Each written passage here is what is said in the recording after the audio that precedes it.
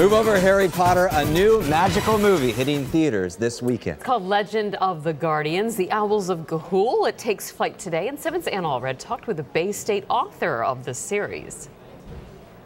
Legend tells of a band of noble guardians. Fantasy and adventure comes to the silver screen. I bet you didn't count on this. Legend of the Guardians, The Owls of Ga'Hoole, takes viewers into an imaginary world where owls wage a battle of good versus evil. The Guardians of Ga'Hoole have all sorts of skills that you would not normally associate with owls. They can write poetry, they're really great in battle, they can forge their own weapons. The movie comes from the best-selling book series, The Guardians of Ga'Hoole, and the mind of Cambridge author Kathryn Lasky.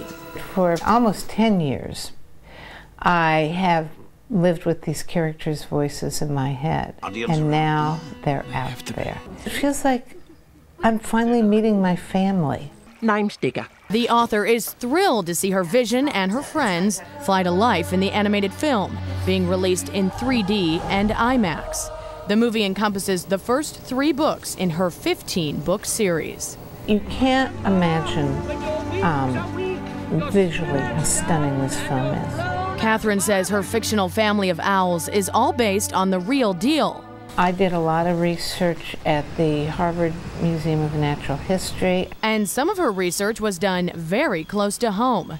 A screech owl flew over her house and moved into her backyard.